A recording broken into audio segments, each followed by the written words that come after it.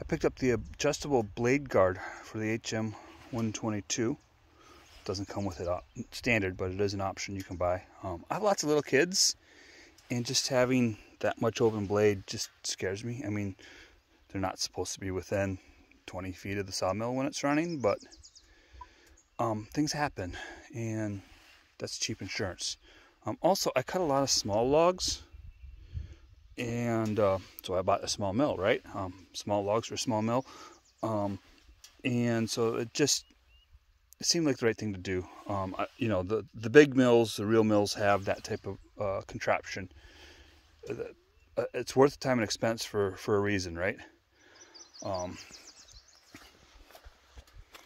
Pretty easy to install once you figure it out. It just bolts on to where the old blade guide had set. And then you put the bearing blocks and stuff like that back on. You just grab it here and you just move it wherever you want. There's the little detents. Little detents here. So it'll stay put and stuff. Comes with a little grease fitting here. No ball bearing in it, so it can just run out. I grabbed an inch of tube. Actually, just grabbed an inch of tube from here with the old setup, and I moved it to there, and that seems to really work. I don't need that much. I could probably take about half of that away, but that way the water gets on the blade.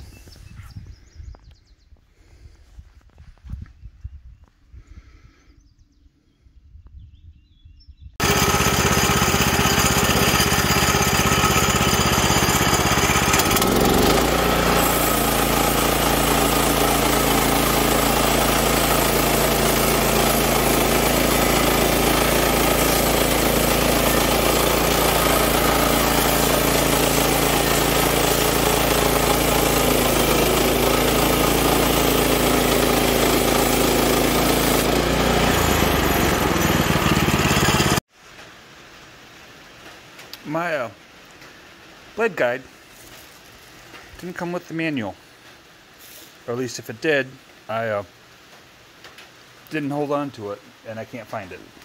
So when I got to this project, I was really confused because I ended up with a bag full of parts, and it took me a long time of just trying to figure out where everything sets before I figured out where all the bits come from. You're probably looking at the bag of parts, and best I can figure is these are duplicates of what's already here, of these, and then there's the bushings are inside as well. That was throwing me for a loop. This I think I have right. I just had to think of having put this, you know, the mill together, trailer together, all the things together, kind of think about how everything else went together. When we have a lock washer or lock nut that's not a flange, we get a washer. So everywhere there's a unflanged lock nut, nylock, we put a washer. So this is the roller. See, it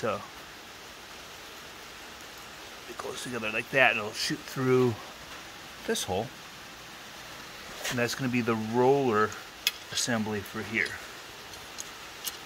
So I think I figured that out. This goes here. I'm assuming there's a washer there, because there's a washer that fits. And I can't find out another way for that washer, but that seems like I'm going to drop that washer. It just, you know, the plastic against this rubber just doesn't seem like it's necessary. What else? Okay, so this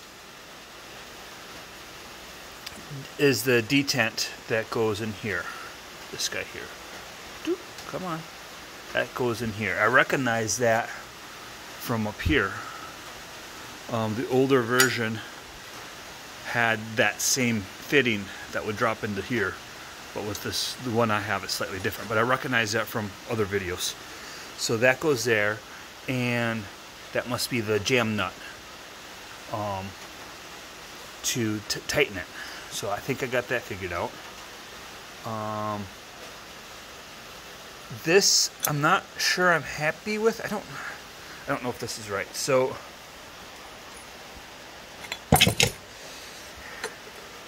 this with a washer feels to me like it should go on the other way, and that taper should be out, and then this should go in, but then this head doesn't fit well here. So this is the only way I could figure out that goes, and then it's going to tighten up, and then this basically becomes a stud that hits this, so you can't overextend everything all the way.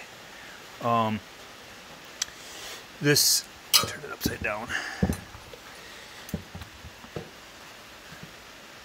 The only bolt that this nut fits is this one here. So that suggests to me that this is the jam nut to hold these together.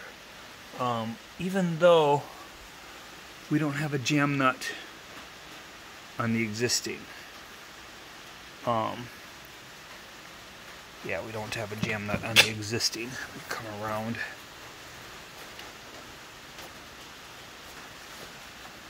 Right? No jam nut. Unless there's supposed to be a jam nut, and I just missed that in the instructions. Which very well could be, but there's no jam nuts there. So there's that. But I think that's that. And then this guy. It took me forever to figure out this guy here. I'm looking, what needs greasing? I mean, these wheels need greasing, right?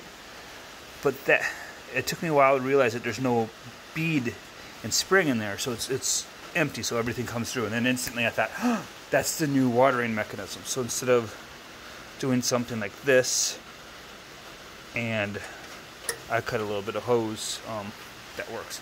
So I think I figured out all the pieces and how they go together. And we have extras when we're upgrading. So these 4 bolts come out. This comes off. This gets attached there. This mechanism gets attached here. This piece here goes through here, but there's going to be enough clearance that I can run. I could just bolt this guy right here up. I think that's how it needs to go. I'm going to put it together now under that assumption, and we'll see how it works. Oh, and then I took the wheel off. It's right here, just so I could work on stuff.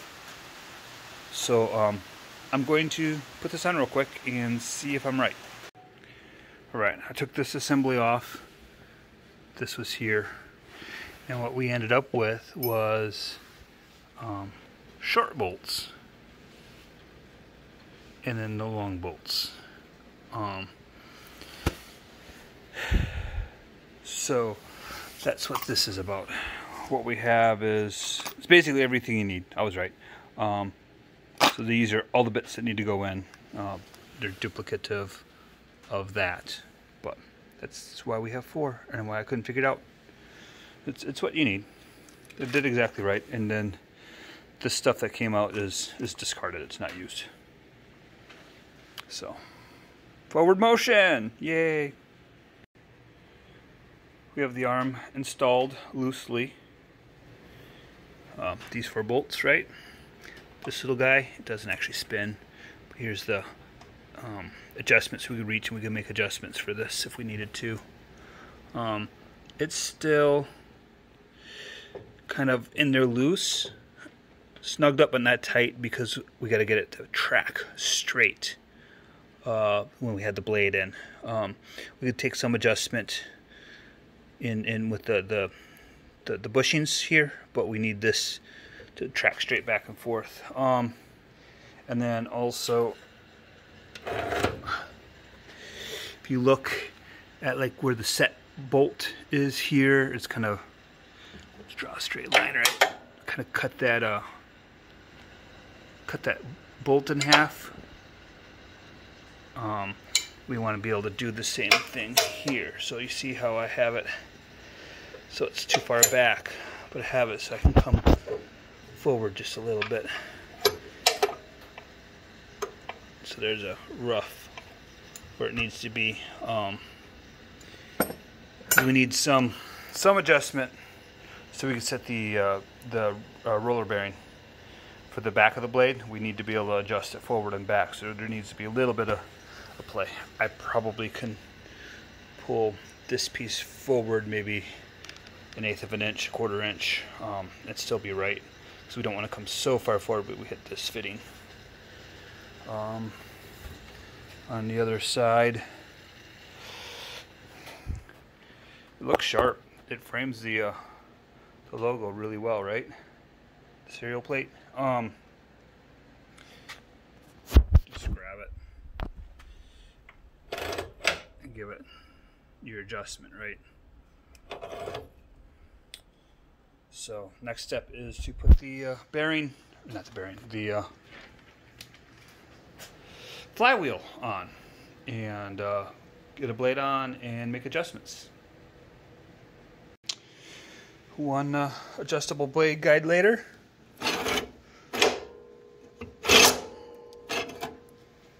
It is installed. It is fiddly because you got to set this arm, right? So you probably want to pull it all the way back, set it,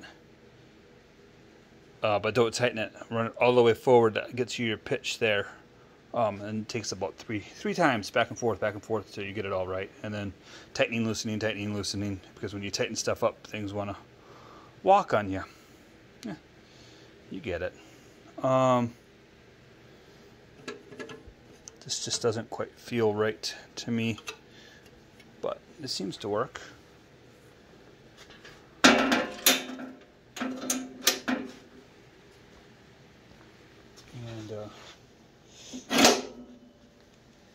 I think that's as wide as it was before. I think so. And then on this side, pretty easy.